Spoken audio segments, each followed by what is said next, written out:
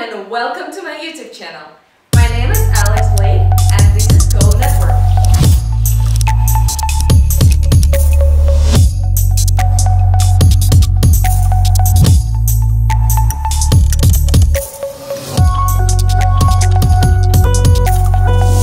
Are you a customer of 23andMe? If so, your time to grab your DNA data might be running out. In this video, I'll show you how to download your raw DNA data, which is a TXT file containing the full result of your genetic test, your A's, G's, T's, and C's. That simple TXT file holds the keys to your health, ancestry, and lifestyle. 23andMe interprets your DNA results, but you have an opportunity to explore your DNA beyond that. In recent years, several powerful tools and technologies have emerged that allow you to learn more about yourself, contribute your DNA for scientific research, and even earn money from it. So, let's get started! First, you need to log into your 23andMe account at www.23andme.com. On the top right, you should see a colored circle with your initials and your name right next to it.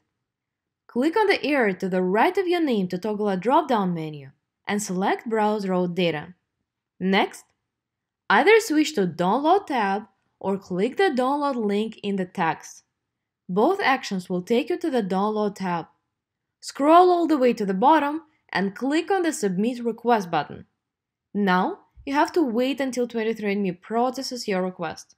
From my personal experience, the file is usually ready within several minutes, but it varies.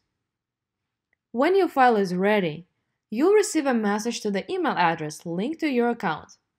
Open that email and click on the Download Raw Data button. You'll be asked to log in into your 23andMe account if you aren't already logged in. Once you are logged in, you'll be redirected to the Download Raw Data page. If you don't want to use the email link, just repeat the instructions from the beginning of this tutorial to manually navigate to the same page. Click on the Download Raw Data button to start downloading your file. Congratulations!